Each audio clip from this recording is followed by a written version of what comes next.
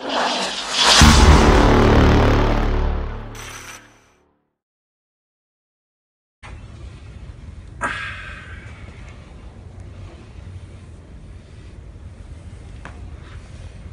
that bicep thing, that won't so bad.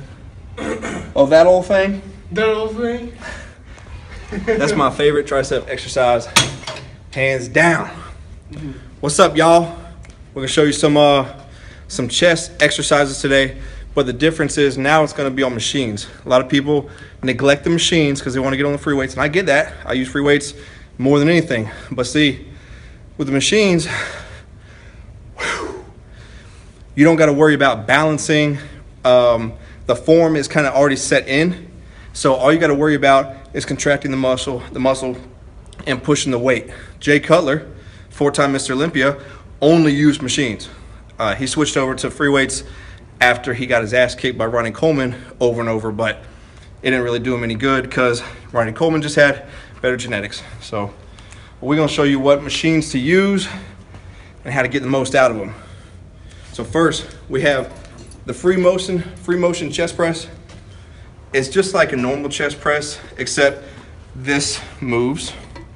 So it's more like using dumbbells. You still have to balance, but not nearly as much as you would with the dumbbells. You don't gotta worry about trying to get out of it or dropping the weights or trying to sit up. And as soon as you finish whatever you're doing, you can do a drop set and lower the weight 30 pounds and burn out, something like that. So you have more you can do with machines. I mean, I guess, I don't know, that goes back and forth, but machines have their place 100%, and they're definitely gonna allow you to overload the muscle without having to worry about all the balance that comes with getting on a bench press, like if you're doing legs, doing a squat. I mean, on a squat machine, I could push a ton of weight, really kill it. I mean, I'll feel it in my knees the next day because I'm hitting so much weight.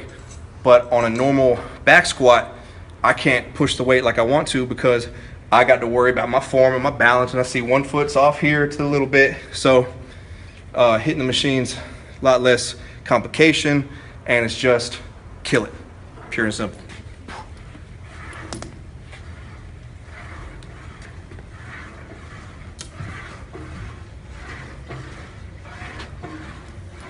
Now see, I'm big on the time under tension. There he goes. My dog caught it. Nice and easy. 2 seconds this way, 4 seconds back. That's the majority of my exercises. And you know, I have days where I do explosive and I have days where I do almost all negatives. But for the majority, man, we want time under tension, nice and slow like that. That's gonna make it burn, and with less, a little bit less weight too, huh? Nice and get bigger. Yeah. That muscle stimulation. You feel a lot deeper too. Yeah. Do like a regular set, and you'll feel it, you know, outside your chest and stuff like you normally would. But when you do it like this, like you're feeling the burn during your sets because you're under tension for so long that you're gonna start feeling that fatigue like during your workout, not like. And you're utilizing your eccentric a lot more because you have the 4 second part, and so that's why I get a strong burn, I'm sure, because I'm not just going to where I'm failing concentrically. I'm also failing where I'm going eccentric, and that is like 30% of your strength. Yeah. So you'll fail way before concentrically than you will eccentrically. Yeah. That means you still got power left in your muscles. Bam! It's all you, sir. Big man.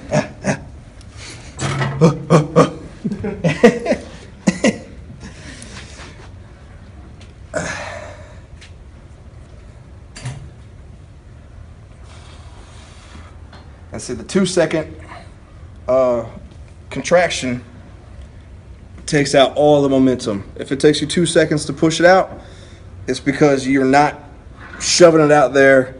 And when you do that, when you use momentum, that means like a third of the movement is used with, you know, just pretty much, how do you say that, man? Where you're not even pushing it. Like you're not actually, you reduce the weight when you use momentum for about a third of the movement because the momentum carrying it a little extra distance. Yeah. There's enough spring in your muscles where you can like bounce with pretty much anything. Exactly right. It's like the guy who goes to the bench press and bounce it off his chest so hard that I'm pretty sure he's gonna break a rib. Yeah.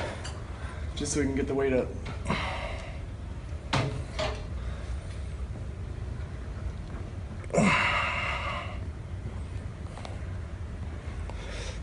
Oh. There you go. There you go.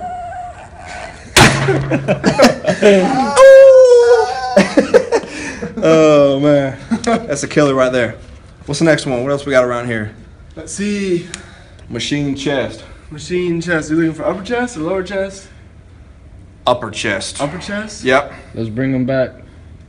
To the good old days. Right. When living was easy. Exactly. All right. To the fly machine. And so we can do flies, and we got those 2 press machines too. We're gonna show them the fly machine. Okay. Oh, you start?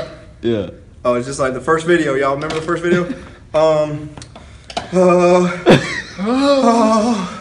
Upper chest. All right, so we're gonna do flies now. But see, to hit the upper chest, we're gonna hold it up here. That's gonna put your arms at this kind of angle. So you get the horizontal adduction with the, I said something like that. I'm trying to, yeah, no, I said that on the first video. But see, if your arms are right here, you're hitting mostly middle chest, lower chest. When you raise your arms like this, you hit the upper chest. Normally, it wouldn't matter so much. And if you do, say, bench press, or not that. Let's say biceps. You got 2 heads on your biceps. When you curl, you hit both heads. You can't help it. Because although it is 2 different heads, it's still one muscle, and they're used for a very similar movement. They both are activated when you go up like this. And see, when you do bench press, your chest is one of the only muscles that has different neuromuscular connections. Feel me? All right. So middle chest and lower chest are activated at the same time. Upper chest is activated sort of separately. So although it is one muscle, the whole muscle doesn't contract when you are doing a bench press or a upper chest. So if you're doing upper chest, your upper fibers are contracting, middle chest is still contracting, but not nearly as much. So to hit the upper chest, we're gonna raise our hands up here. That's good, a little higher. Okay. That's it, all right. So that way, the angle of pull is coming from the clavicle up here.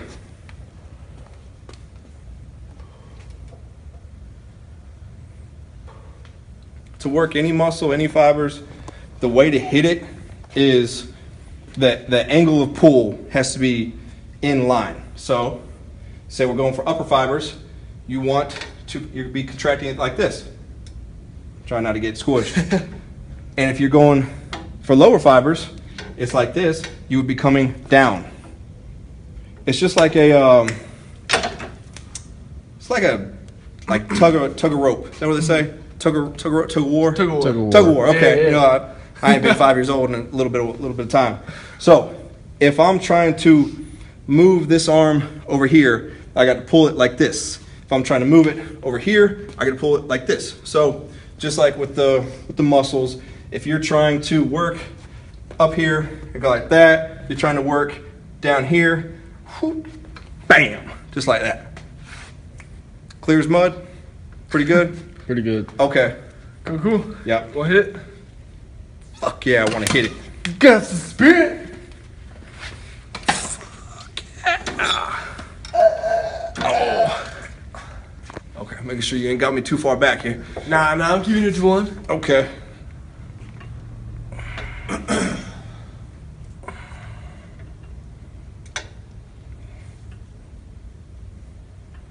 Nice and slow.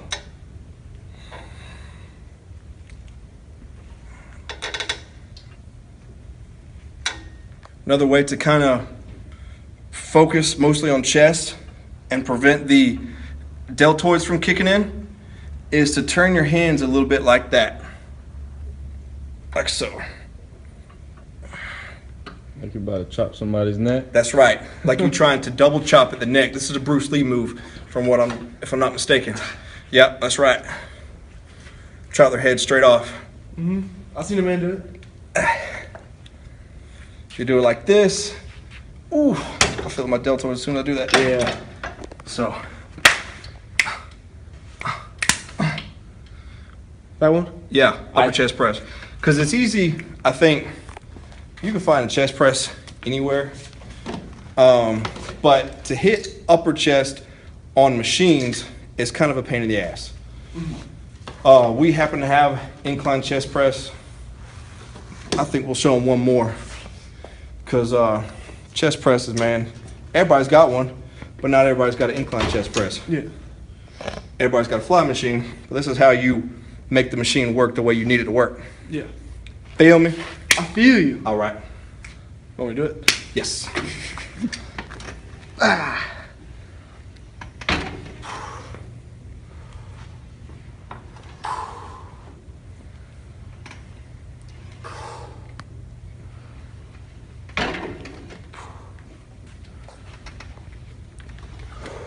Another good thing about machines is they make the range of motion not so dangerous. So like with dumbbells, especially my flexible dog here would be going like way back here. But if he goes any further than right here, you know, perpendicular to the body, the weights touch. Yeah. And there's no more weight. So it makes you have correct form and have a good range of motion and not, you know, potentially hurt yourself. Yeah. The machines are made to where like your range of motion is hitting what it's designed to hit. Yes. I always feel like if I go lower, I'm always gonna get a full range of motion, but it's not always the case. Well, see, the thing about that is your pecs like stretch, reach maximum length or whatever, like right around here. And so any more than that has no benefit to it, other than, well, it's not a benefit, but you might tear that shit is what I'm getting at. Well, that's why with flies, like people do like lightweight flies, but they go all the way down like that. Yes. And I had someone teach me that when you do flies, you can go heavy on this one, but it's more like a press. But when you go down, keep your arms a little wide. Yeah. But not, you know, you're not going out like that, so you're not stressing the shoulder. But you're doing this, and you're still, you know, expanding the muscle as much as it needs to be. And you're still doing a fly. It's just not as dramatic as. It's like a wide grip bench press. Yeah. And because your elbow's bent, you're not putting as much stress on the anterior deltoid. If you're way out here, then the only thing that's receiving more tension is your shoulder. So right here, you have a little bit more leverage for the chest, but you can just put more weight on. Yeah. And you're not adding the weight onto your shoulder. Okay. Oh, my shoulders hurt. We gotta come up with a clickbait. Oh, yeah. Ian, move the camera, Ian. All right. I ain't about that. How about you just pretend like you're screaming?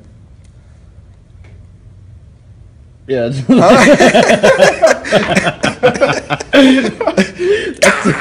how they do it. For real. They damn sure do, too. That's clickbait right there. That's trick of the trade. Yeah, we can't show y'all everything. We're gonna teach you that though.